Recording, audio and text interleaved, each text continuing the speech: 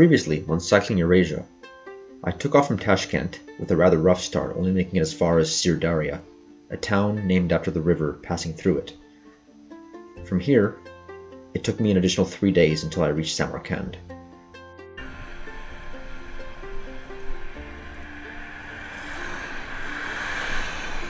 Uzbekistan train, all aboard to Samarkand. Hitting up horsey. Random stands in the middle of the highway. I will never have to worry about dehydration.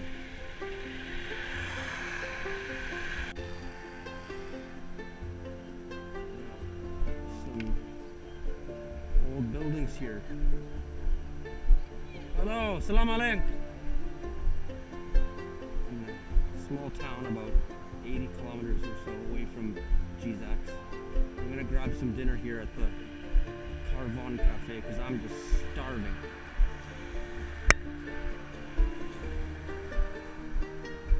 I hope this place has reasonable food.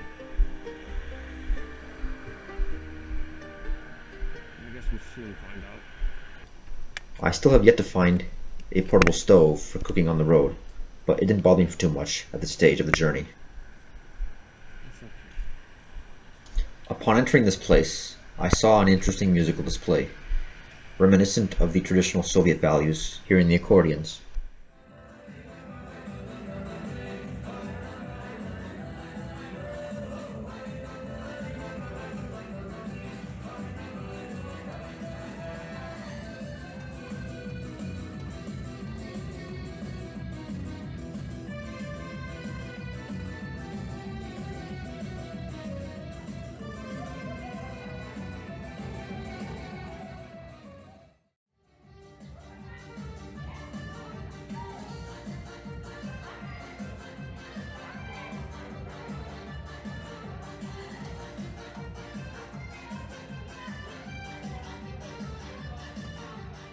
I don't remember the exact name of the town, but my best guess is Gargarin, since I was forced to make a left at a T intersection upon leaving.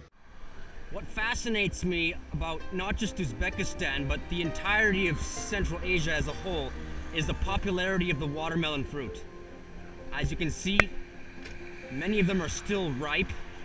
That's the yellow color they're in right now, and given some time they'll be green. But I see them being sold everywhere, like in the middle of nowhere on the highways. People just drive large loads of watermelon out to these remote places and try to sell them because they believe they'd have better competition.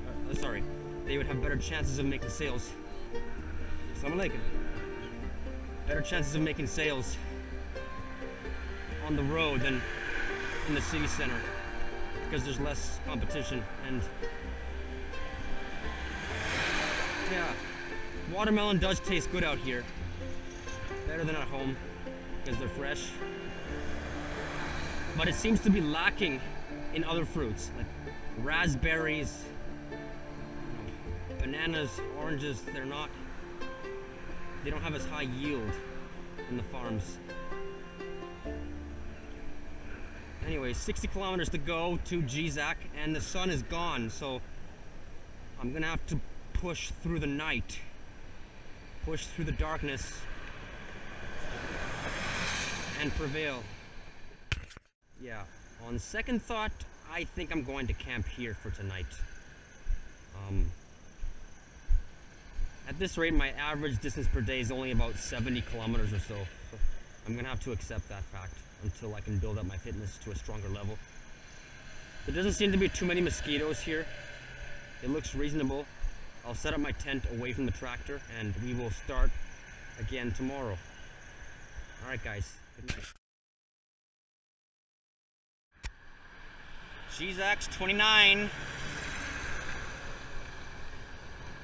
And we have a split in the road. As you can see, the majority of traffic wants to go straight towards Termez, the border city with Afghanistan, whereas much fewer vehicles are taking this side road, and that makes me feel a lot safer. Hopefully I can enjoy some leisure cycling without the noise.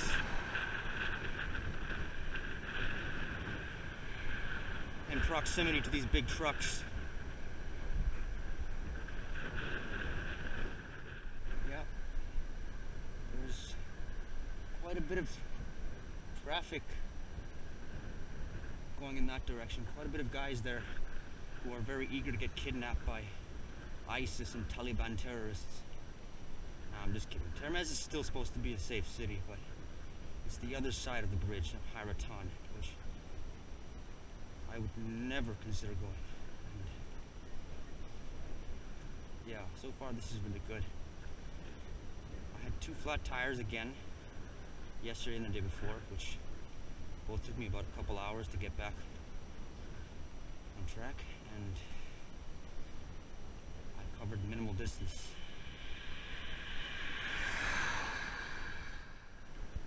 Alright guys, since this road is quiet enough, as I was saying, since this road is quiet enough, I figured I could talk a bit easier about some other reasons why I decided to embark on this journey. It is also a way for me to escape my homeland, because I don't think I'm worthy of being in my homeland.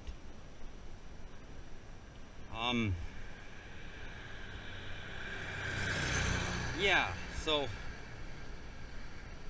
I have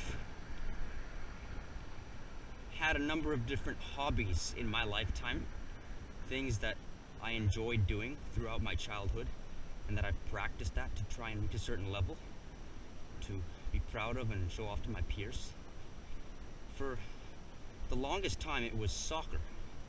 I really wanted to be a professional soccer player when I was little, as a preteen growing up. I aspired to be like Zinedine Zidane or Lionel Messi, but I quickly realized that the hardships involved were just too great, and I did not have what it took to be like them. So then, once I graduated from high school, I started playing competitive chess. And in a much shorter period of time, I went from being a total noob, like a 1200, to national master level. I got the title, and if you want, you can send me a challenge on chess.com. I don't use that website very often, but my username is in the description given below. But yeah, I literally got to 2200 ELO strength. My FIDE rating is over 2000 in just 4 years. I grew exponentially compared to the 10 years of being stagnant as a soccer player. I've been much more successful at chess, but even so, I still realize that there are guys much better than me, and I consistently lost to them no matter how hard I tried to beat them. So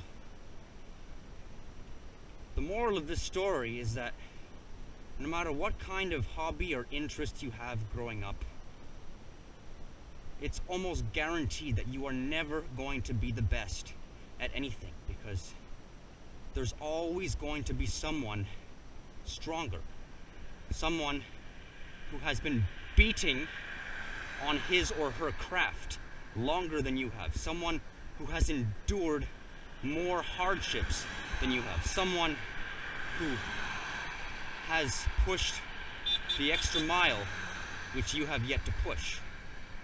And for the very few of you who can prove me wrong, well, congratulations, you're at the top of the pyramid in your field of expertise. But for the vast majority, that's just the cruel reality that we live in. And I know for a fact I'm never going to be #1 in the world at anything. Not on a planet with a population of 7 billion plus. But that doesn't mean that I can't enjoy the short time that I have to live on this planet. I choose to make the most of it by embarking on these unusual adventures and setting foot in places that few Westerners have been to before. I choose something different from the traditional paths that most people choose, and I'm hoping as a reward I'll be able to earn what few people have. And what I'm doing right now is something that any of you guys could also do very easily. It just takes a bit of bravery, determination, and preparation. Like, I mean, I'm an amateur cyclist. I'm not qualified in any way to be a participant in Tour de France or any serious competition like that. I'm just going on a bike as far as I can possibly go and see what happens. But yeah, hopefully when I'm finished, if I'm still alive by then, I will share my stories with families and friends through social media or just by talking to them if I meet them in person.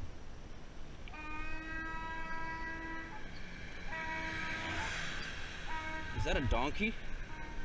That's an unusual sound.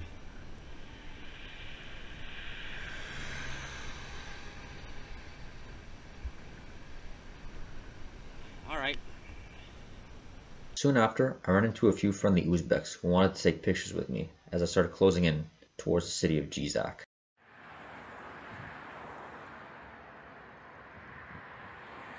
Besides passing by the main entrance and staying at the F4C Al Hotel, I didn't do much else here.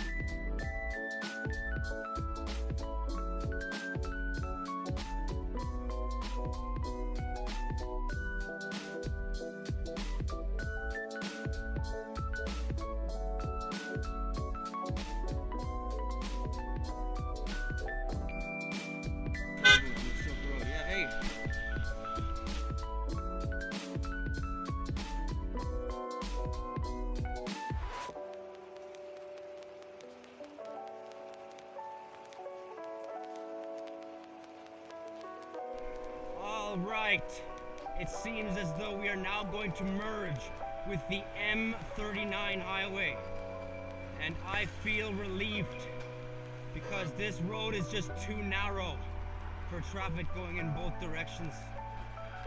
It forces me to yield onto the rocks as a cyclist for my own safety.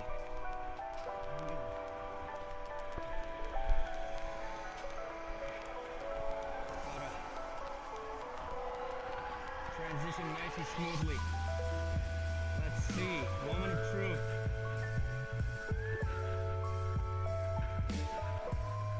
Samarqand 75 Ks.